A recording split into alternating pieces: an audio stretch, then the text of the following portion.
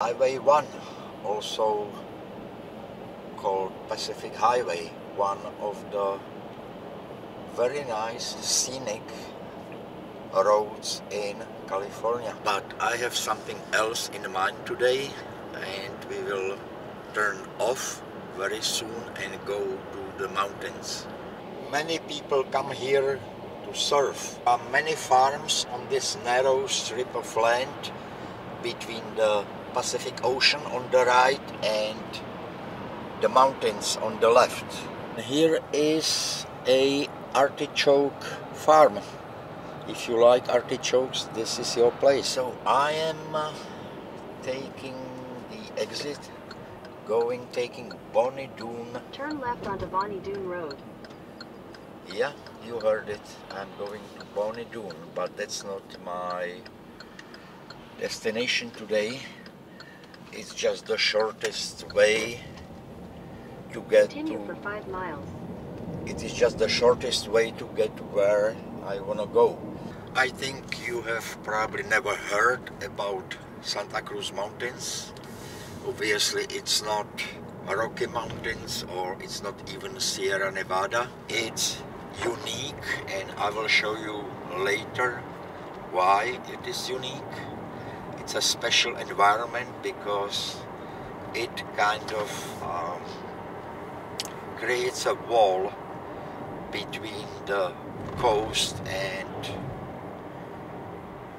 inland. Bonnie Doon.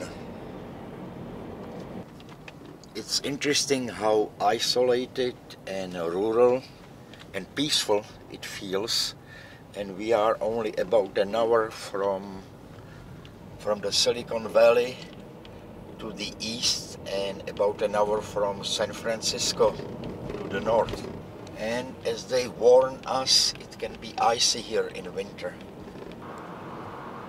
So I think we are in a town called Felton. I don't know if you can see on the right is a Felton Hotel. And we are pretty close to what I want to show you today. If you like trees, California is a place you should visit. You can find here the tallest trees on Earth, 380 feet tall, which is about 160 meters. You can also find the largest ones, over 50,000 cubic feet. That would be almost 1,500 cubic meters. And also the oldest ones, almost 5,000 years old trees. Not in one place, but all of them in California. And today I will show you the kind of trees that grow so tall that they can be higher than any other trees you would find anywhere on Earth. The coastal redwood trees. All but 5% of old growth redwood trees survive today because people used to cut them for lumber. Coast redwoods range from southern Oregon to central California, extending not more than 50 miles inland, only as far as the coastal climate has its influence. Fog plays a vital role in the survival of these trees, protecting them from the summer drought conditions typical of this area. They also need abundant winter rain and moderate year-round temperatures. In ideal conditions, a coast redwood can grow 2 to 3 feet in height annually, but when the trees are stressed from lack of moisture and sunlight, they may grow as little as 1 inch per year. Because these trees are so tall, the treetop needles are exposed to more dry heat than the needles of branches in the dense canopy below. To compensate for this, redwood trees grow treetop needles with tight spikes that conserve moisture due to little evaporative surface. The lower branches, on the other hand, produce flat needles in order to catch additional light through the thick canopy of branches. These trees have shallow root systems that extend over 100 feet from the base, intertwining with the roots of other redwoods. This increases their ability during strong winds and floods. And redwoods are naturally resistant to insects, fungi, and fire because they are high in tannin and do not produce resin or pitch. Their thick reddish bark also provides protection and insulation for the tree. And you can see when you look around, some trees obviously were burnt, survived the fire. Even a down tree can survive. The blackened hollows you can see when you walk around were caused by a fire 100 years ago and are a testament to the tree's remarkable ability to survive. Redwood trees flower during the wet and rainy months of December and January. While each tree can produce about 100,000 seeds annually, the germination rate is very low. The redwoods grow more successfully from sprouts that form around the base of a tree, and we can see them here also. And you can see that many mature trees actually form rings around the base of a tree or what used to be a tree. And when the parent tree dies, a new generation of trees rise, creating those circles, and they are often called fairy rings. Are these redwoods and famous sequoias big trees the same? The short answer is no. But there is more to the story than that.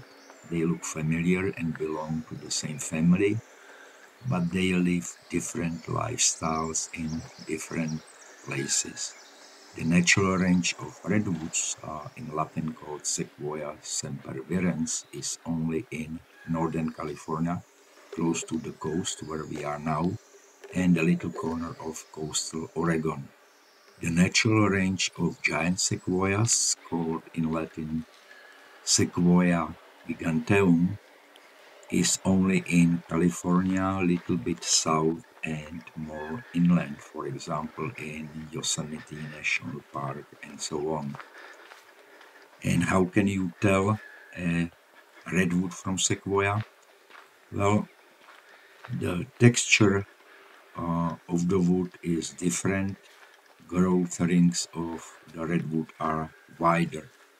Both woods are resistant to decay. The bark of the giant sequoia is bright reddish brown, whereas the redwood has kind of a dull chocolate brown color. And if you could see them side by side, which we cannot since they don't grow in the same place, the redwoods are slender compared to sequoias. Sequoias are the largest trees on earth by volume. It's not the biggest tree here, it's just that it's easily accessible. So you can imagine the giants are really huge. And they say redwood is a slender, tall tree, and it definitely is tall. Slender is compared to sequoias. And can I ask you, why do you have those piles of wood here?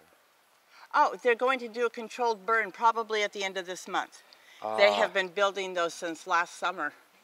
Yeah. Okay. So it's banana slug. This is a banana slug, yes. Okay, Yes. very nice, thank you. Yes. Take your time, guys. We're in no rush.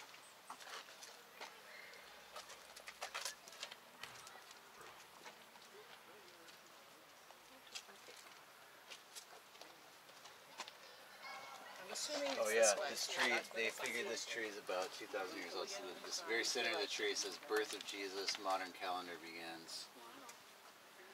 It will be the end of the video. I hope you like the trees, nature, the views, Thank you and take care. Bye bye.